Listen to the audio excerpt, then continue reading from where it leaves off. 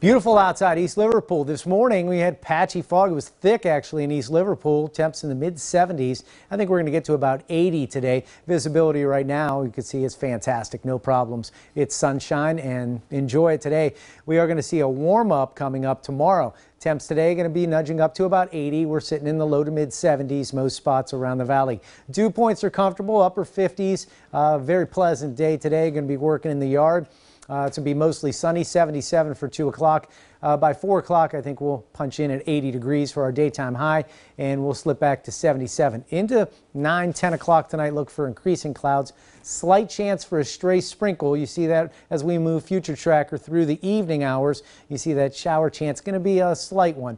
Tomorrow during First News in the morning, have a few weak showers. A few thunderstorms possible, weak thunderstorms, but it's what we're going to be waiting for. We'll have a break throughout late morning and into early afternoon as well. Temperatures, though, going to be soaring. We're going to get in the mid to upper 80s. Dew points will also move into the upper 60s. Watching around 4 or 5 o'clock for that line of showers and thunderstorms. That's going to be bringing in the cooler air. Some of these storms could have some strong straight line winds, could be some damaging winds. That could prompt a few severe weather watches or warnings for tomorrow in the afternoon and evening.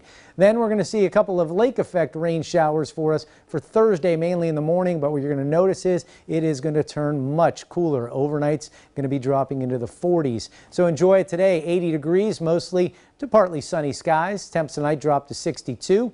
Isolated shower chance or even a weak thunderstorm. All right, for tomorrow, it's going to be our last full day of summertime, and it's going to feel all of summer. 87 degrees. Those showers and storms much more likely. Again, we'll see a few weak ones in the morning during rush hour, and then we'll get another on the back end for the evening rush for 5, 6 o'clock.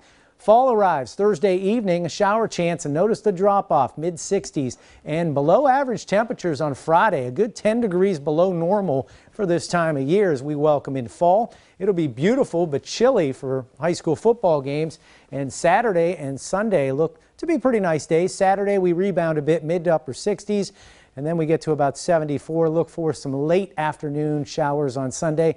Kind of a gray day on Monday, temps in the mid 60s, and a nice day for Tuesday, mid 60s.